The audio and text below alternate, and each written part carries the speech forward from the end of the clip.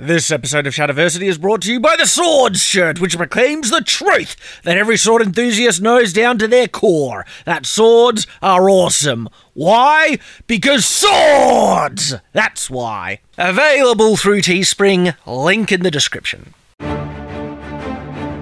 Shadiversity.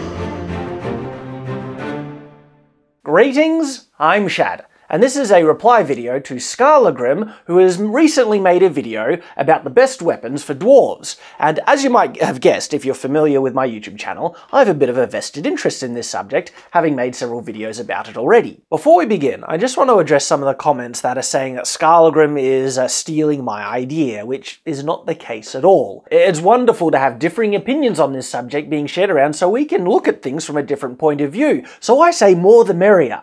And how up myself would I have to be upset by the fact that someone else is making a video that's similar to a video that I've previously made that will only just help my previous video get more views, continuing a discussion and keeping it more relevant, and also by people watching that video, it's high chances YouTube, like, it all helps, that's what I'm saying. YouTube is many things, okay, but one of the big things it's a discussion where different people can share different ideas and even creators can go back and forth about things that they're interested in. It's not a matter of stealing someone's idea or anything like that, because basically every new idea has already been thought of in the past. They're like the discussion, what weapons are best for certain fantasy races, has been going on for years. Nerds have been debating on it forever, and I'm just another one of those nerds who's sort of like, I wonder. So many creators create videos about topics that other creators have done, and I've also done this in regards to topics Skallagrim has covered before. Like my video, The Names and Terminology of Swords. Skallagrim did that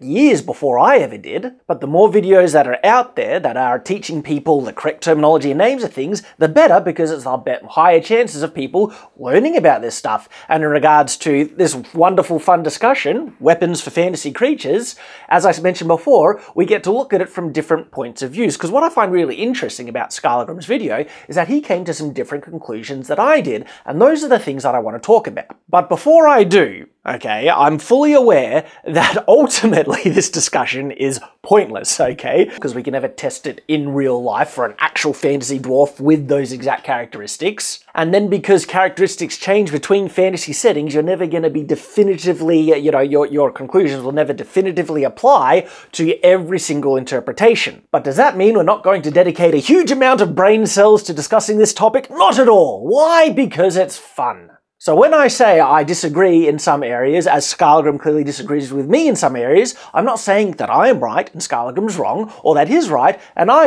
he's right, I'm wrong.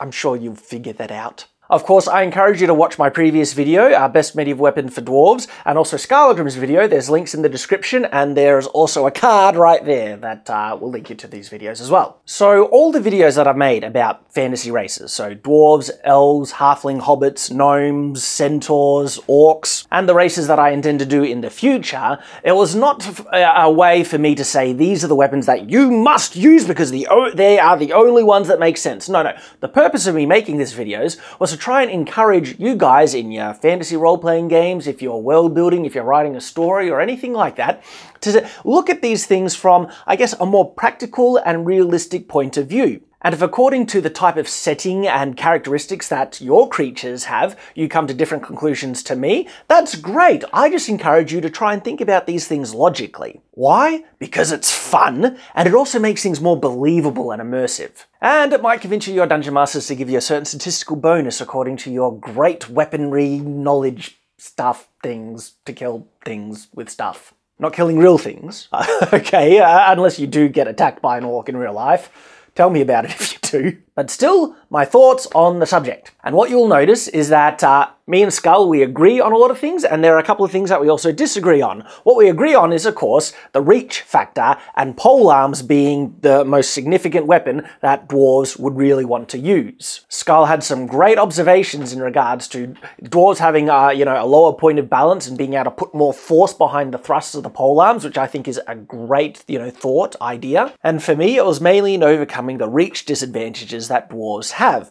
Something does need to be said though, that Skull, when he was looking at dwarves, he considers dwarves to have higher strength to humans, and when I was comparing dwarves, I was thinking them to have similar strength to human, which ultimately comes down to the type of fantasy setting. I've been told that the dwarves from Warhammer have a higher strength, but it appears that the dwarves from Lord of the Rings, and depending on what versions of D&D, same strength. I'm a 3rd edition, 3.5 edition guy myself for Dungeons & Dragons, and dwarves have the same strength as humans in those settings, but they can take more damage, they're more stocky. I gotta say, I loved Skull's observations about grappling. Like, thinking about in the way that he put it, how could you knock over a dwarf, you know, knock him off his feet? Gee, that would be hard. And it would just make you so vulnerable in the attempt. It makes me think that another tactic a dwarf could use could just be to put the shield forward and charge and use their momentum to knock guys off their feet, because, you know, the guys who are standing up, higher center of gravity, they can get underneath it so easily. They just charge and bore right into their knees. They'd be like, ugh. And they could actually knock over humans pretty effectively with a good charge, protected by their shields. Because dwarves have weight on their side. It seems like even with other fantasies, and dependent like Dungeons & Dragons, things like that, because they're stocky, more sturdy, they are heavier than humans. Yeah, like, if they're not stronger than humans, they generally do seem to be heavier. But if they have weight on their side and strength as well, they could get a lot of momentum. Their velocity would be less because of their stride length, but momentum is a combination of velocity and mass specifically. And so if they have more mass that offsets the loss of velocity, they could do some serious damage in those charges. What's interesting though, even with those differences, we come to so many similar conclusions, but some of the points that we differ on is in regards to axes and swords, and so let's talk about that for a bit. First of all, it's clear that Skallagrim and myself are defining axes a bit differently. When he is referring to axes a lot in his video, not always, okay, but he is holding a Dane axe and showing how effective that is. Whenever I say axe, I mainly refer to a single-handed axe, because in regards to like medieval weapons and history and stuff, the axe features more prominently as a single-handed weapon and less so as a double-handed weapon. There's exceptions to this, for instance like the Dane axe, what Skallagrim is using, and of course you can consider the halberd or poleaxe as axes as well. But I put them in the category of polearms, and this is what I mean. So I did not mention Dane axe in my previous video because I mentioned halberds and poleaxes, and in my mind, those are like Dane axes plus, with a stronger point for thrusting and other things like that, and so that covers the bases or the advantages that a Dane axe could bring, but then they offer more advantages because of the greater reach. In regards to one-handed weapons, I still don't think they're a good pick because they are so limited in reach.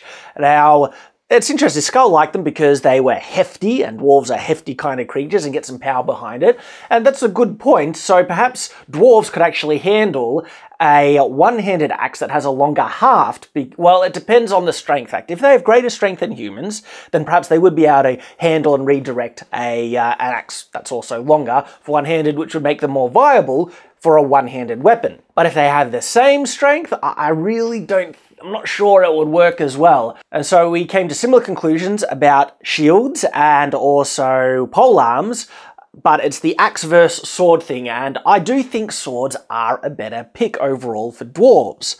Why is that? For me, it comes down to reach, ease of use, and versatility. Skull is absolutely right in the fact that axes have a lot more bite in their attacks. But for a shield and single weapon combo, swords have so much more reach than the axes, and then their striking ratio of the weapon is so much more. And this is interesting because range is such an issue with dwarves, and they could have a big advantage in getting in close. But once you're in close, with an axe, if you got the head, it's harder to strike on the head, you know, to the legs of your opponent because they can, you know, cover with their shields and kind of get in close. But with a sword, because you've got more striking ratio, you can still hit the guys in their legs, of course, depending on armor, because armor is the other issue.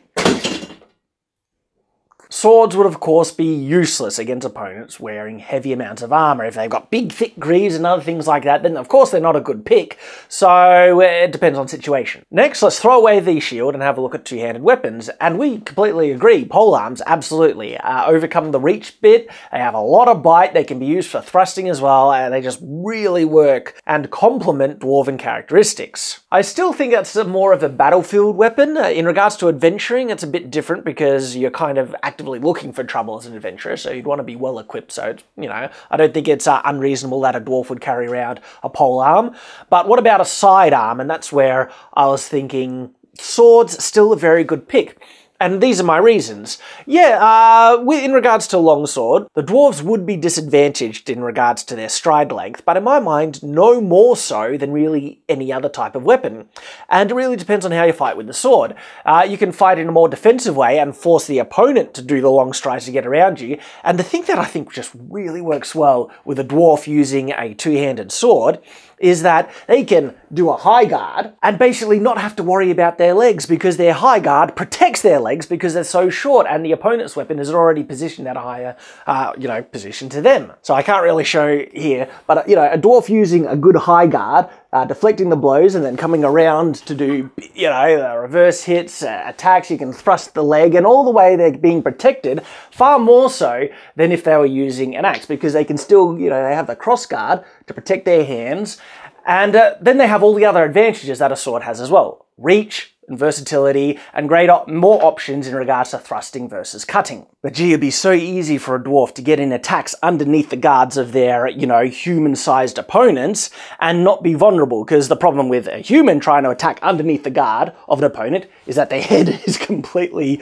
open to counterattack. But still, this ultimately comes down to a simple difference of opinion, because Skull is perfectly justified in thinking that the longsword isn't as good for a dwarf. Of course, we both agree that a polearm is a better pick on top of that. I mean, it's much better against people in armor, because if you're fighting people in armor, sword, no, not really a good pick. So there you go. Just my thoughts in regards to Skallagrim's recent video, continuing this great discussion. I hope you've enjoyed, and I hope to see you again. Until that time, farewell. Sorry, sneeze.